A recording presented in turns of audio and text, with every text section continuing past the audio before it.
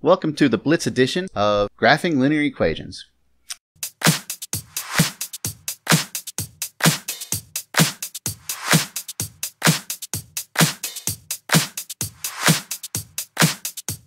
The purpose of this lesson will be to help you remember how to do linear equations, well, how to graph linear equations. And it's fast-paced, so go ahead and pause it when you think you need to.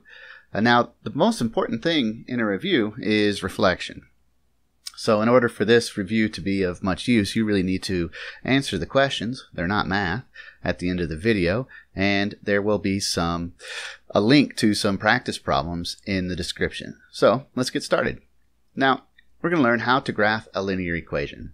Now, a graph is a picture of all answers to an equation, and it turns out that the equations that are linear, well, they're solutions. When you plot them, they make a line. So they're called linear equations because all of their answers line up together. Now, one way you can tell if it's a linear equation without the graph is if you do not see an exponent. That means it would have an exponent of 1, linear. So here's an example. We have y equals 3x plus 1, and the blue line is a picture of all of the answers to this equation. Now, when this one was graphed, all that was found were 2 points. And these 2 points are both solutions to this equation. But we should also be able to take some other random point, like -1, -2, and plug those numbers in, and it should be true. So the whole point of this is to get you to realize the big idea here.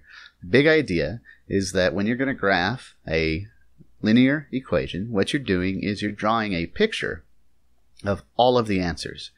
Knowing that it's linear lets you just find a few of the answers, and you can just draw a line and know that all of the other answers are going to be on that same line.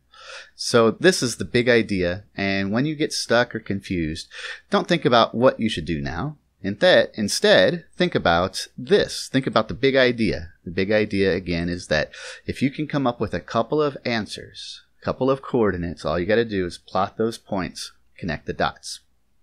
Now, because that's the case, the best way to graph a linear equation is with a t-chart.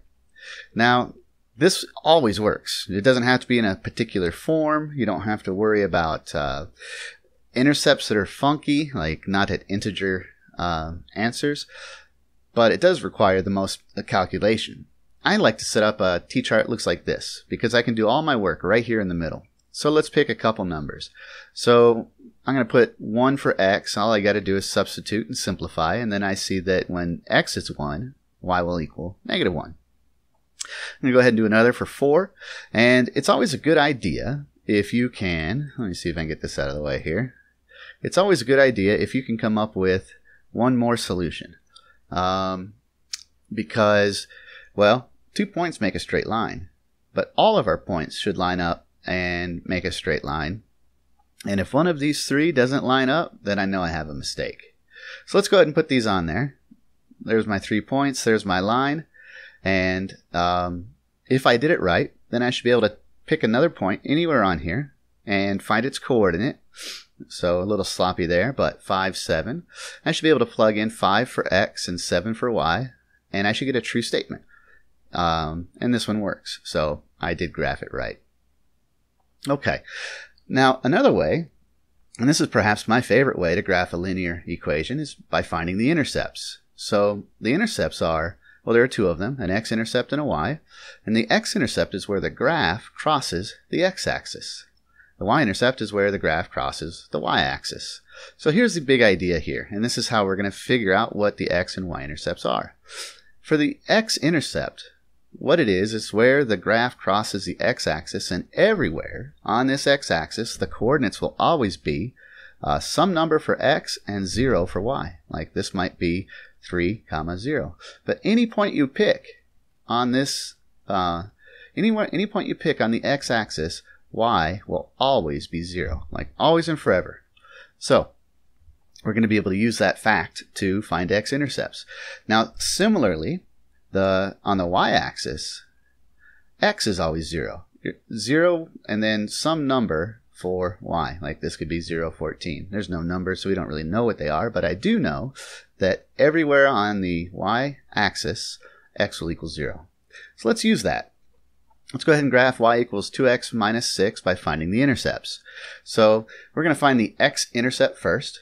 And so to do that, we replace y with 0, and then we solve for x. Takes some inverse operations, but not a big deal. And we can see that the x-intercept is 3. Now, let's do the same thing for the y-intercept, and this one's really easy because it's in what's called slope-intercept form, which we will learn about in a minute. Now, a side note, don't worry if the equation was written if you had an equation that was written like this. It's the same exact thing. For the y-intercept, you'd put a 0 for x. And for the x-intercept, you'd put a 0 for y. You would do them as separate steps, not all together at once.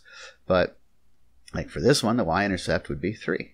So anyway, don't worry about the way the equation works. These steps work not because the equation's written this way, but because this fact that we've got written right here. All right, so we have our two intercepts. We have 0, 6, and we have 3, 0. 0, negative 6, that is. So let's go ahead and graph these. So 0, 6 is going to be there. 3, 0 is over here. And we have 2 points. We know all of the solutions to this equation are going to line up. There's no exponent. It's a linear equation. So all I got to do is connect the dots, and I'm done. Okay. Last way, slope-intercept form. Now what slope-intercept form does is it gives you a point and a slope. So all you got to do is you start with the point, and you then count the slope. So the point we've given here is 0, 2, right there. Now a slope of 3, that's really 3 over 1. And so slope is rise over run. This is a positive slope, so it should be going up from left to right. So let's go ahead and count from 2, up 1, 2, 3, and then over 1. Connect the dots, we're done. So when you're talking about slope-intercept form, y equals mx plus b, the coefficient of x is the slope, and this number at the end, it's called a constant, is the y-intercept. So you start at the y-intercept first because you don't know where to start counting the slope if you don't have anywhere to start from. Anyway, we start from the y-intercept, which is right there, and then we count the slope. So we're going to go down 2, and then over to the right 3. And then when we connect the dots, we see that reading from left to right, this graph is going down, which makes sense because we have a negative slope. Okay, last thing, vertical and horizontal lines.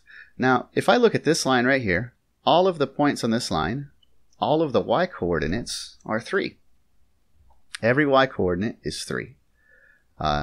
So it turns out the equation of this line is y equals 3. Now let's take a look at an equation where x equals a number. So if I look at this red vertical line here, for all of the coordinates, x equals negative 4.